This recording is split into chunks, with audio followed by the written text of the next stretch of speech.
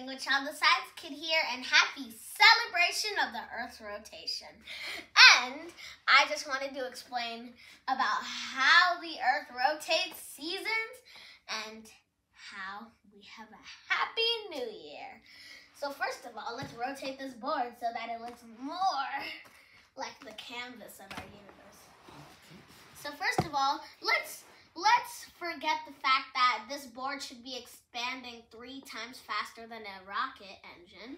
So let's draw our sun. Trace this path of orbit. This will be only the Earth, not the entire solar system. And then now we draw our Earth.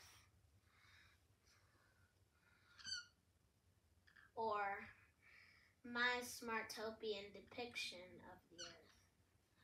So anyway, this would be our Earth rotating our sun, which is actually much bigger. So let's do this. So first of all, let's take into account that our Earth is tilted at a 23.5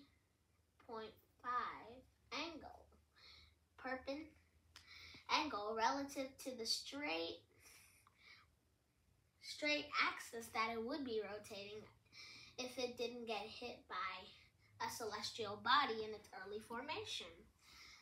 So anyway, yeah.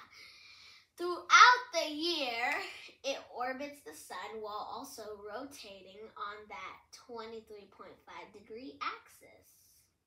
So right here, our northern hemisphere, which would be right here, I'm going to try and draw Australia and all the other stuff.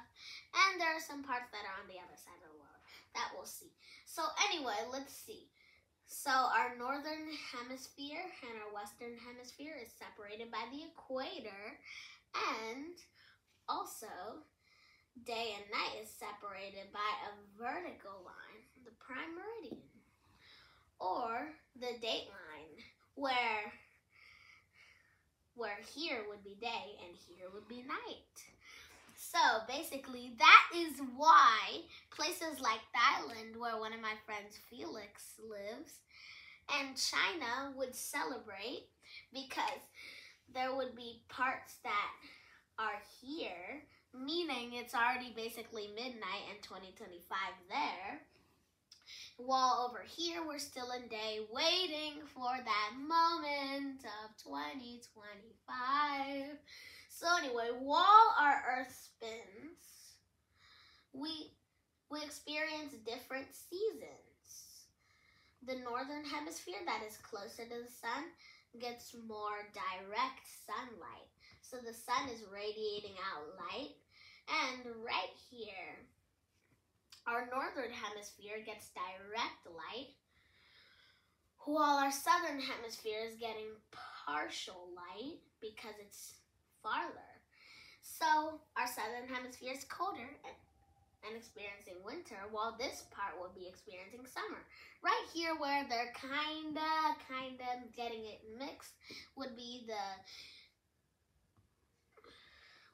those seasons that are like intermediate, like fall and spring, where we're kind of transitioning. So yeah, now we would see things like Africa at the back of the Earth and Europe. So yeah, and here, let's say that this is its original position. So our Earth is rotating and getting different seasons, but once it's completed a full rotation, we get back to our original place.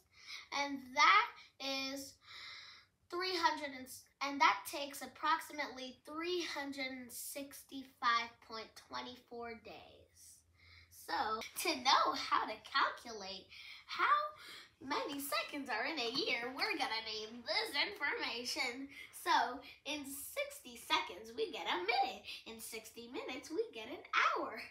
In 24 hours, we get a day. In 365.24 days, we get 1 year.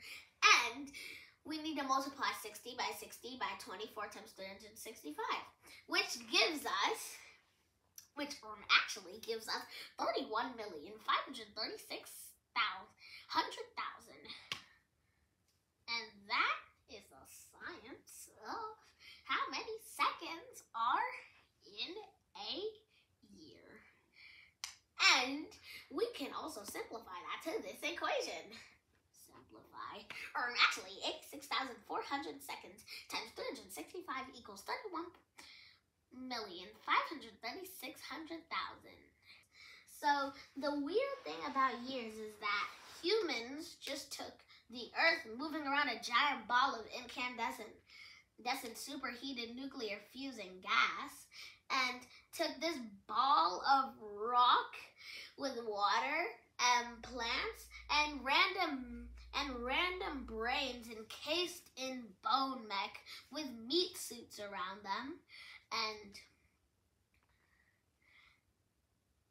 and skin armor, and just took it as a year. And then now when the Earth moves around this ball of gas that's shining, we took it as, yay, let's celebrate. Amazing, right? Society is so weird. Anyway, bye, and keep on sciencing.